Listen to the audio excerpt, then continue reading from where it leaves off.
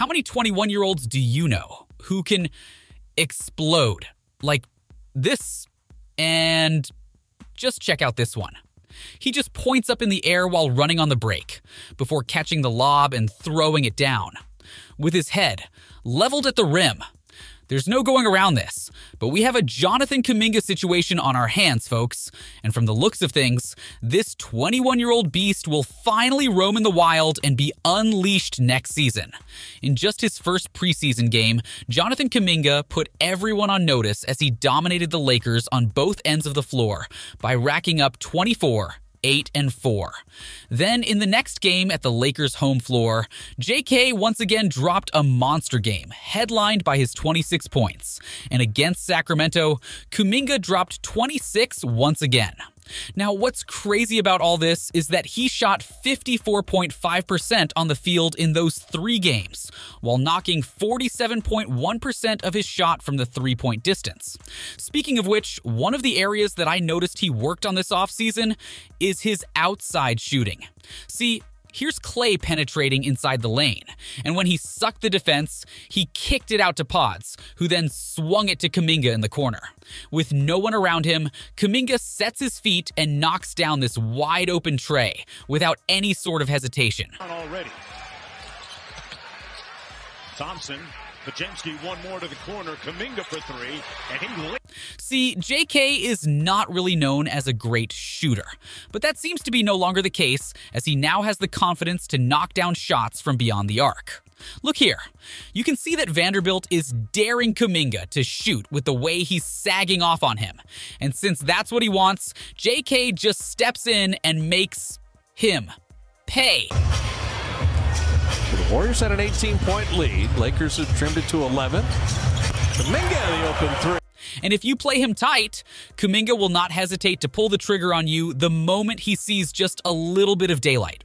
JK just shot 37% overall last year from 3, while shooting 37.3% and 43.8% in catch and shoot and pull-up situations respectively.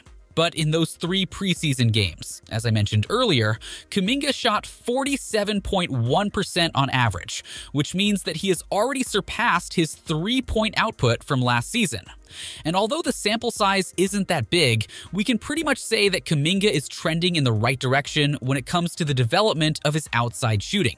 Now, aside from causing damage from range, Kuminga also showed some major improvement in his strength, as he made a couple of power plays in those 3 offseason games. I mean, after Fox poked the ball here, Kuminga went into full attack mode as he just bumped Fox out of the picture before laying it in. Always shows up in every year that he showed up for camp here in Sacramento. He's weighed 226 pounds on the nose. Now in this post play, look at how Kuminga just muscles his way inside against the much smaller defender for an easy deuce. Through the 4th. It's reserve time. It's time for a lot of these guys to... And if they decide to cover him from up top, Kuminga has the quick first step to blow by his defender. And when he gets stopped in his tracks, he can do a counterspin to elude the defense and finish all the way through. Well, speaking of his explosiveness, JK once again showed glimpses of his elite athleticism during the preseason. And there were moments when he just wowed the crowd with his electrifying rim attacks.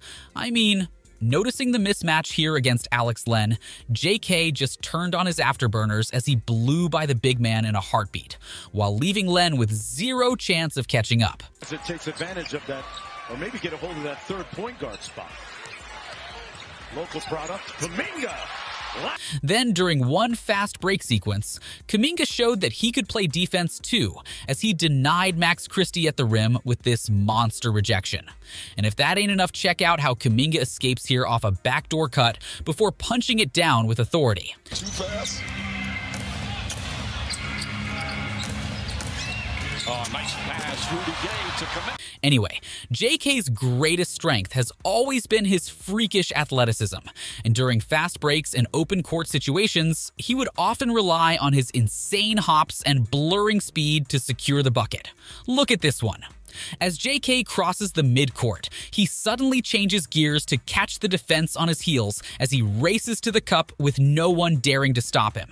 And in this downhill drive, look at how Kuminga used his speed to get into the lane. Then, when he got bumped, JK used his upper body strength to finish it despite the contact. Now, in this trail job, GP2 is completely aware that JK is lagging behind. So he just dished it off back to JK, and Kuminga just took care of the rest as he floated in the air to lay it in. Gave it right to Payton on the turnover. Kuminga running the lane. Wow, does he float? Based on the previous clips that you just saw, it looks like Kuminga is going to have a breakout season, because apart from passing the eye test, he also racked up solid numbers to back it all up. This is scary news if you're the team that will be going up against the Dubs, because Jonathan Kuminga is just one problem, and you still have Steph, Clay, Draymond, and Wiggins to deal with. Not to mention that they have a point guard in their midst that you also need to take care of and keep an eye on.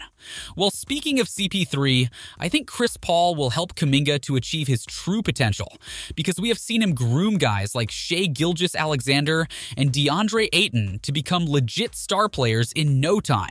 Plus, it's also going to be a treat to see CP3 throw alley-oops to JK whenever they got to play together in the second unit, as if we're going to witness the resurgence of Lob City all over again. With Kuminga's possible major leap in year 3, we can expect him to be inserted in the Dubs' multiple death lineup rotations because he's a plug-and-play type of guy who can contribute and make an impact on both ends. Though we will mostly see Kuminga provide some spark as part of the second unit, along with Saric, Moody, GP2, and Podziemski.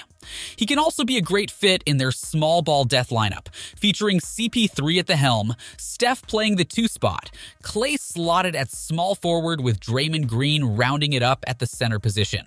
And if the Dubs get matched up with teams that have lots of bigs like the Lakers, for instance, then the Warriors can field Kuminga at the small forward position, with Wiggins and Looney manning the front court while the Splash Brothers complete this lineup at the backcourt.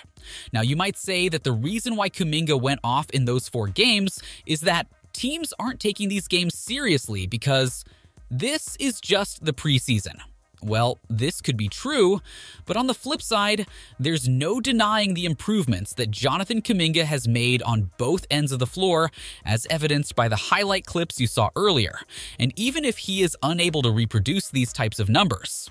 For some reason, when the real season kicks it, I'm pretty sure that JK will create a huge impact in some form or way, because there is just no way you're holding down this kid anymore, after 3 long years of patiently waiting for his opportunity to finally shine.